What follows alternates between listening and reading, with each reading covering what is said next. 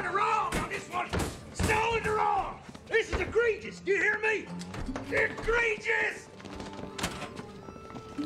Dad! Don't listen to these people, Ricky. You're a winner. You got the gift. Always remember, if you ain't first, you're last. If you ain't first, you're last. Ricky Bobby, today's big winner. A heck of a win for you today, but it seems as if you either win Ricky Bobby wins it in reverse.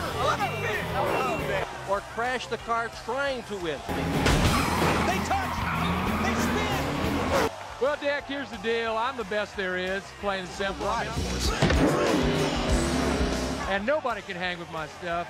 You know, I'm just a big, hairy American winning machine. If you ain't first, you're last. Ricky Bobby. Soon you will know what it is like to be defeated by the hands of somebody who is truly better than you. As William Blake wrote, the cutworm forgives the plow. He's airborne. Ricky!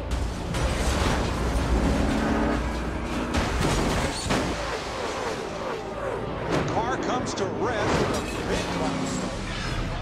It is one of the hardest things to do in racing, to try to bounce back after a grinding, devastating, violent wreck. Today, Talladega, NASCAR's biggest track, where the big concern is the big wreck. And it's not if it happens, it's where and when. We have a guy in the race today that'll probably cause it, Ricky Bobby. Starting in the rear of the field, underfunded, and the last time we saw him, he caused a big crash.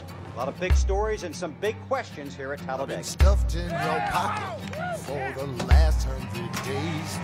When I don't get my bath, I take it out on